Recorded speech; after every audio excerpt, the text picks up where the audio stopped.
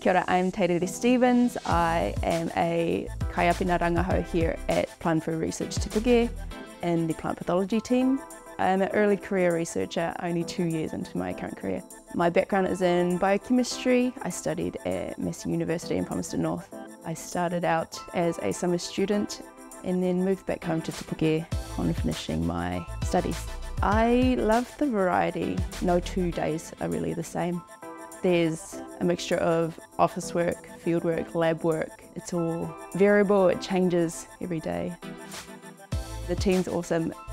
I feel very supported in my role, especially being relatively new in my career. It's been awesome.